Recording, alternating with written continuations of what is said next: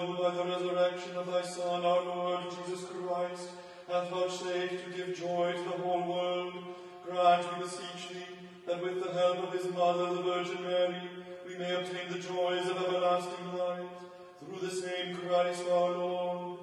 Amen.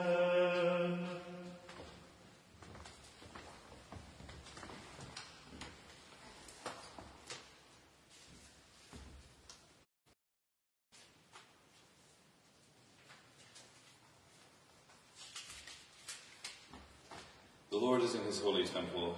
Let all the earth keep silence before him. O worship the Lord in the beauty of holiness. Let the whole earth stand in awe of him. O Lord, open thou our lips, and our mouths shall show forth thy praise.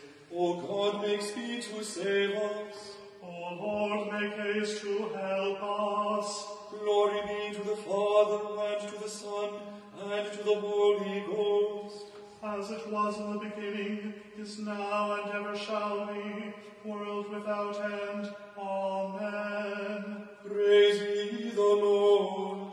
The Lord's name be praised. Praised be the Lord daily, even the God who helpeth us, and poureth his benefits upon us. He is our God, even the God of whom cometh salvation. God is the Lord, by whom we escape death. God shall wound the head of his enemies, and the hairy scalp of such a one as goeth on still in his wickedness. The Lord hath said, I will bring my people again, as I did from the sand. Mine own will I bring again, as I did sometime from the deep of the sea. That thy foot may be dipped in the blood of thine enemies, and that the tongue of thy dogs may be read through the same. It is well seen, O God, how thou goest. How thou, my God and King, goest in the sanctuary. The singers go before, the minstrels follow after. In the midst are the damsels playing with the timbrels. Give thanks, O Israel, unto God the Lord in the congregations. From the ground of the heart. There is little Benjamin their ruler, and the princes of Judah their council. The princes of Zebulun and the princes of Naphtali. Thy God hath sent forth strength for thee. Establish the thing, O God, that thou hast wrought in us. For thy temple's sake at Jerusalem, so shall kings bring presents unto thee. When the company of the spearmen and multitude of the mighty are scattered abroad among the beasts of the people, so that they humbly bring pieces of silver. And when he has scattered the people that delight in war, then shall the princes come out of Egypt. The Morian's land shall soon stretch out her hands unto God. Say unto God, O ye kingdoms of the earth. O sing praises unto the Lord, who sitteth in the heavens over all from the beginning.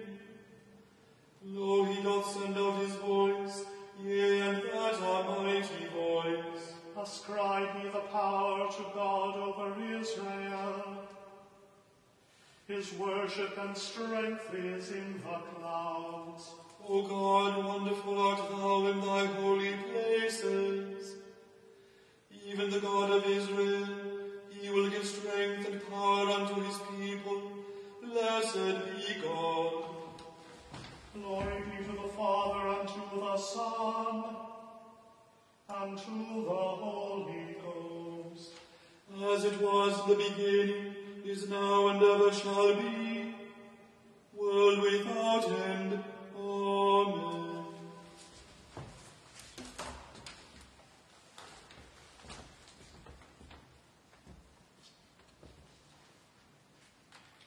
The first lesson is written in the book of Joshua, in the 7th chapter, beginning at the first verse. But the children of Israel committed a trespass in the accursed thing, for Achan, the son of Carmi, the son of Zabdi, the son of Zerah, of the tribe of Judah, took the accursed thing, and the anger of the Lord was kindled against the children of Israel. And Joshua sent men from Jericho to Ai, which is beside Bethaven, on the east side of Bethel, and spake unto them, saying, Go up and view the country. And the men went up and viewed Ai. And they returned to Joshua and said unto him, Let not all the people go up, but let about 2,000 or 3,000 men go up and smite Ai, and make not all the people to labor thither, for they are but few. So there went up thither of the people about 3,000 men, and they fled before the men of Ai. And the men of Ai smote of them about 36 men, for they chased them from before the gate, even unto Shebarim, and smote them in the going down.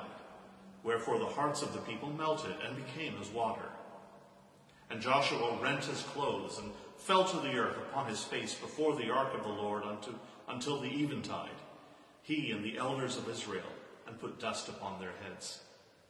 And Joshua said, Alas, O Lord God, wherefore hast thou at all brought this people over Jordan, to deliver us into the hands of the Amorites, to destroy us?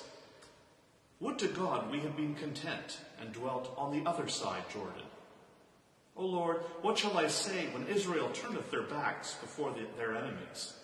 For the Canaanites and all the inhabitants of the land shall hear of it, and shall environ us round, and cut off our name from the earth.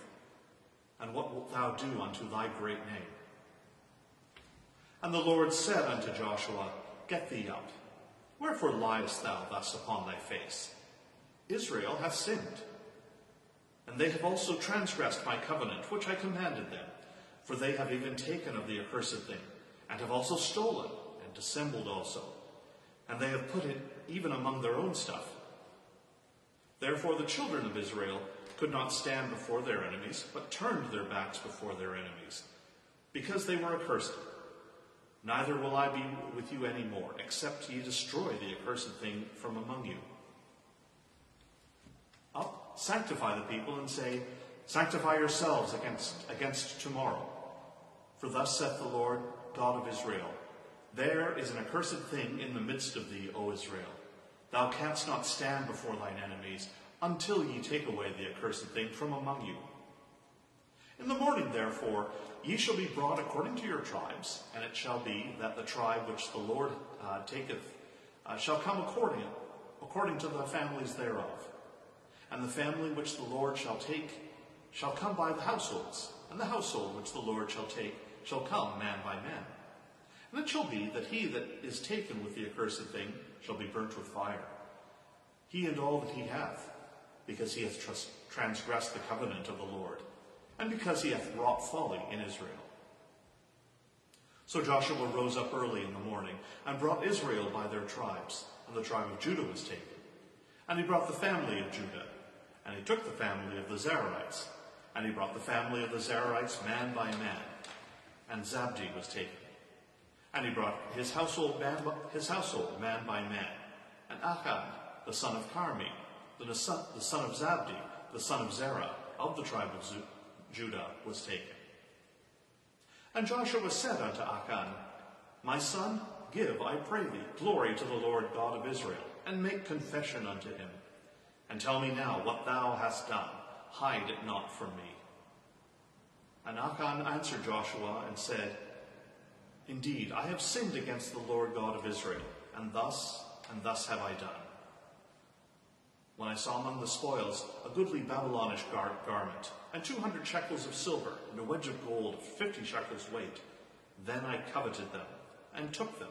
And behold, they are hid in the earth in the midst of my tent, and the silver under it. So Joshua sent messengers, and they ran unto the tent, and behold, it was hid in his tent, and the silver under it. And they took them out of the midst of the tent, and brought them unto Joshua, and unto all the children of Israel, and laid them out before the Lord. And Joshua and all Israel with him took Achan the son of Zerah, and the silver, and the garments, and the wedge of gold, and his sons and his daughters, and his oxen, and his asses, and his sheep, and his tent, and all that he had. And they brought them unto the valley of Achor. And Joshua said, Why hast thou troubled us? The Lord shall trouble thee this day. And all Israel stoned him with stones, and burned them with fire, after they had stoned them with stones. And they raised over him a great heap of stones unto this day. So the Lord turned from the fierceness of his anger. Wherefore the name of that place was called the Valley of Achor unto this day. Here endeth the first lesson.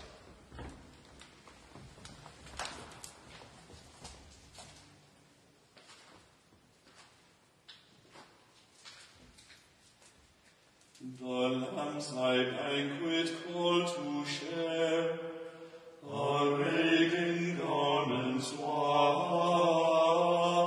and fair. The Red Sea past we fain would sing, to Jesus our triumphant King. Upon the altar of the cross, his body hath redeemed our loss, and tasting of his precious blood, our life is hid with him in God, protected in the paschal night from the destroying angel's might.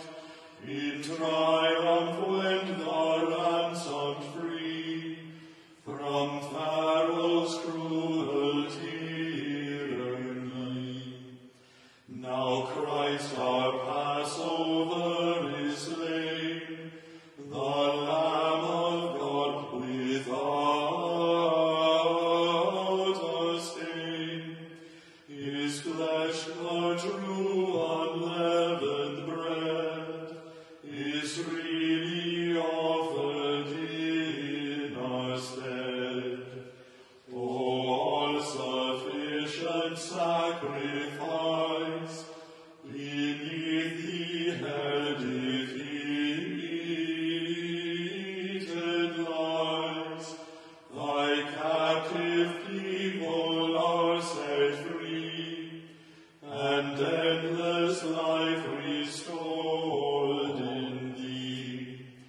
We hymn thee rising from the grave, from death returning strong to save. Thine old right hand the tyrant chains, and paradise for man regains. All praise be thine, O risen Lord, from death to endless life restored. All praise to God the Father be, and Holy Ghost eternally. Amen.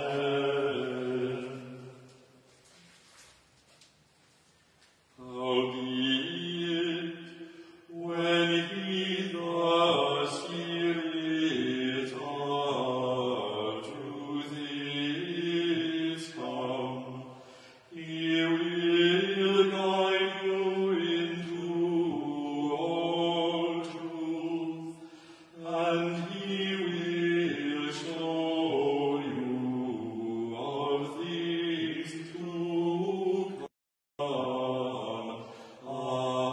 Alleluia.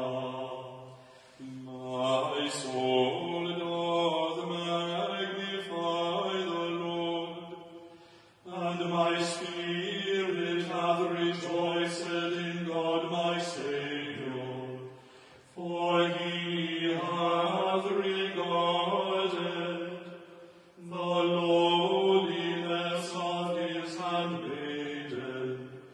For behold, from henceforth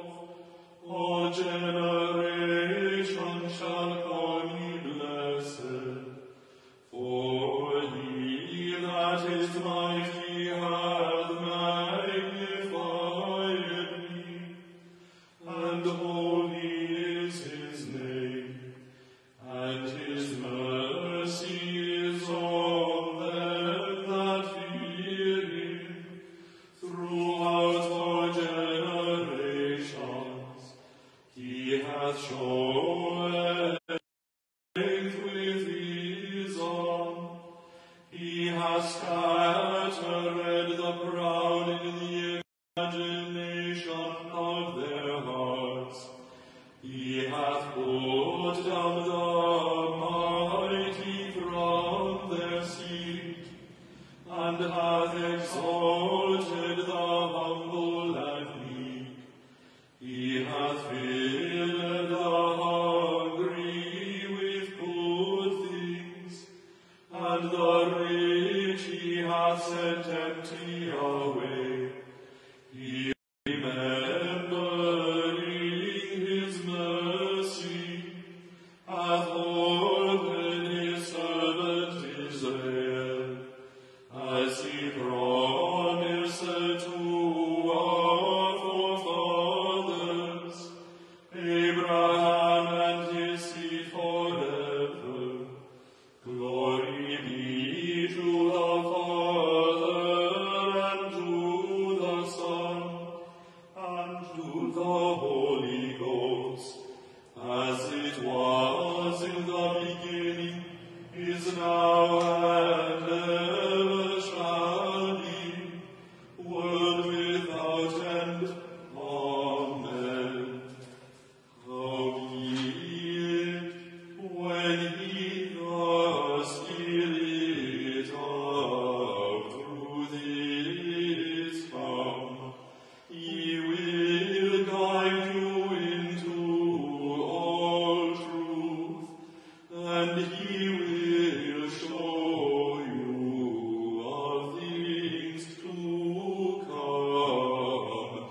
Alleluia.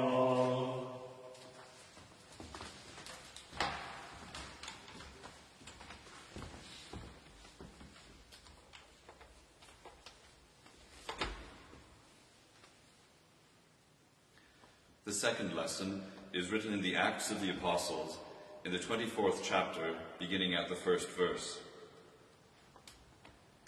And after 5 days, Ananias the high priest descended with the elders and with a certain orator named Tertullus, who informed the governor against Paul. And when he was called forth, Tertullus began to accuse him, saying, Seeing that by thee we enjoy great quietness, and that very worthy deeds are done unto this nation by thy providence, we accept it always and in all places, most noble Felix, with all thankfulness. Notwithstanding, that I be not further tedious unto thee, I pray thee that thou wouldest hear us of thy clemency a few words. For we have found this man a pestilent fellow, and a mover of sedition among all the Jews throughout the world, and a ringleader of the sect of the Nazarenes, who also hath gone about to profane the temple, whom we took and would have judged according to our law. But the chief captain Lysias came upon us, and with great violence took him away out of our hands, commanding his accusers to come unto thee, by examining of whom thyself mayest take knowledge of all these things whereof we accuse him. And the Jews also assented, saying that these things were so. Then Paul, after that the governor had beckoned unto him to speak, answered, Forasmuch as I know that thou hast been of many years a judge unto this nation, I do the more cheerfully answer for myself, because that thou mayest understand that there are yet but 12 days since I went up to Jerusalem for to worship. And they neither found me in the temple disputing with any man, neither raising up the people, neither in the synagogues, nor in the city. Neither can they prove the things whereof they now accuse me. But this I confess unto thee, that after the way which they call heresy, so worship I the God of my fathers, believing all things which are written in the law and in the prophets, and have hope toward God, which they themselves also allow, that there shall be a resurrection of the dead, both of the just and unjust. And herein do I exercise myself, to have always a conscience void of offence toward God and toward men. Now after many years I came to bring alms to my nation and offerings, whereupon certain Jews from Asia found me purified in the temple, neither with multitude nor with tumult, who ought to have been here before thee, and object if they had aught against me. Or else let these same here say, if they have found any evil doing in me while I stood before the council, except it be for this one voice, that I cried standing among them, touching the resurrection of the dead, I am called and questioned by you this day. And when Felix heard these things, having more perfect knowledge of that way, he deferred them, and said, When Lysias the chief captain shall come down, I will know the uttermost of your matter. And he commanded a centurion to keep Paul, and to let him have liberty, and that he should forbid none of his acquaintance to minister or come unto him. Here endeth the second lesson.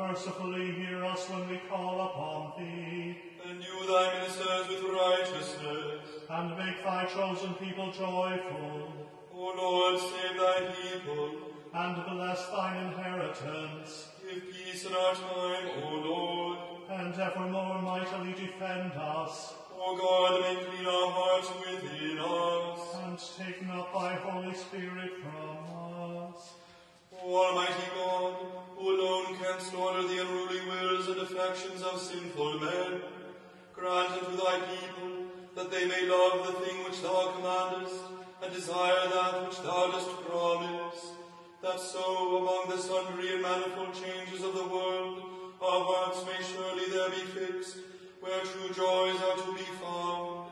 Through Jesus Christ our Lord. Amen. O God, from whom all holy desires, all good counsels, and all just works do proceed, give unto thy servants that peace which the world cannot give, that our hearts may be set to obey thy commandments, and also that by thee we, being defended from the fear of our enemies, may pass our time in rest and quietness, through the merits of Jesus Christ our Saviour. Amen.